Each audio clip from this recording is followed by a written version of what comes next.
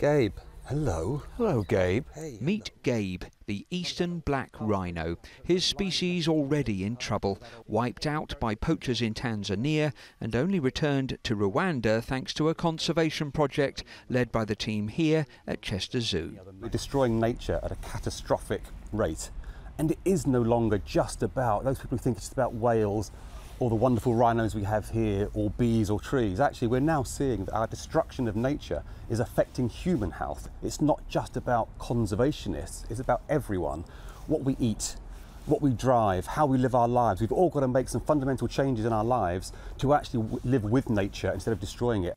On average, global wildlife populations have fallen by 68% in 50 years.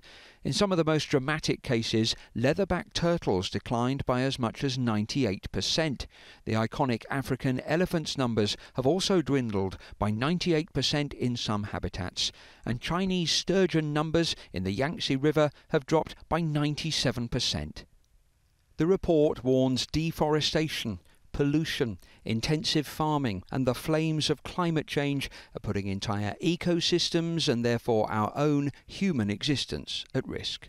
There's no doubt, even though we might look here at the UK and think of this as a green and pleasant land, we actually have done a lot of damage to our own environment over many hundreds of years. So the UK is already one of the most nature depleted countries on the planet.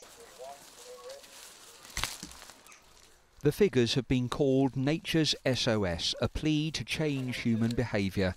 Back at the zoo, the Rothschild's giraffe may be mighty in stature, but is already endangered. And western chimpanzee numbers are so low, through hunting and habitat loss, they're now classed as critical, making the tiny new arrival here, born this summer, a very big deal.